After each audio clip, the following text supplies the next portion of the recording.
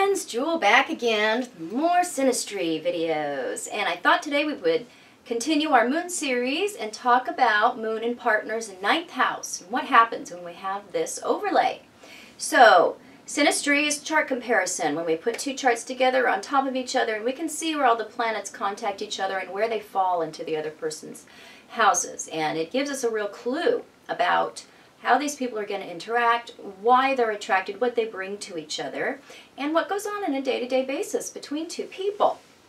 So, the moon is our emotional nature. It is our comfort. It is our habitual emotional patterns and really represents nurturing in the past, how we want to be fed, how we feel full. And the 9th house is the house of inspiration, learning, the higher mind, our philosophies and the ideas and the beliefs that we form.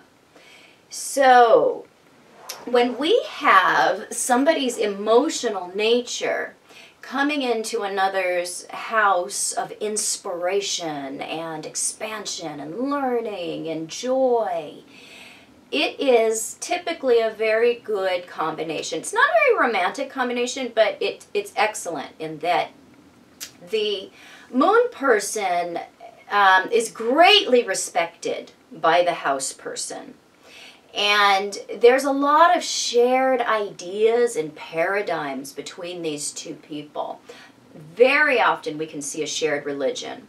There's a great deal of agreement about their beliefs and their philosophies in life and what it is they want to achieve, what it is they think greatness is, what they think God is, what they think, you know, where their joy comes from. That is all 9th house stuff. So the house person is very much inspired by the moon person. And so this is one where the house person is very comfortable with the ideas and the actions and the emotional expression of the moon person because they very much match what the house person believes in, what the house person sees as the correct way to view the world or the correct way to be in the world, because we have very irrational reasons for establishing beliefs. They're very much based on our emotions and what makes us feel comfortable. And so these people actually jive really well when they interact, because the moon person, you know, that's our comforts and what we bring from the past. They match very well with what the house person has decided is their beliefs now and in the future. So there's a great shared sense of rightness, and you know that the other one behaves or thinks or believes as they should. And that goes a long way in a relationship when we're with somebody that we think is like-minded. There's less of a sense of being judged with this position because the beliefs are so similar, and they just get along at you know, at the political and the religious level. So you have to look at other things because this is just one part of astrology. You could have like Jupiters that are massively, you know, opposed or square, and you know, other things going on. So you could have a little bit of both in a relationship. That makes it spicy. And that's when you need a good astrologer, because you can't just look at one thing and say, oh, well, that's how it is. Maybe that's how it is situationally. Maybe that's how it is half the time. Maybe that's how it is when you don't consider this other part of the relationship. So I teach one thing at a time in these videos. So it's really important to look at the entire chart and also the birth charts as well.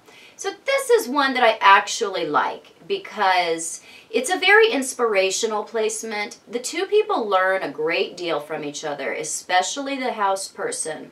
They're very interested in the thoughts, the ruminations, the opinions of the moon person because they're very, they look up to them in a sense because they are seen as right or acceptable.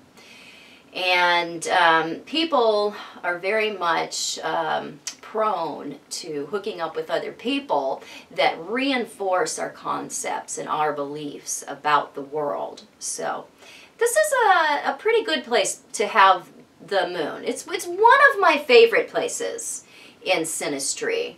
And I think I'll actually do a video really soon about best and worst placements in synastry and composite. That might be really helpful to you guys. And I love your suggestions. Please keep them coming. It's important to me to know what you want, and I will get to all of them eventually. So thank you for watching. If you have not subscribed, please do so. You can find me on the internet at truthinaspectastrology.com. You could find me on Facebook, where you should be following me, because I do birthday descriptions, astrology, weather forecasts every day. I also specialize in relationship and intimacy astrology, as well as asteroids and planetoids. So you can find my writings over there concerning those things. My book coming out very soon.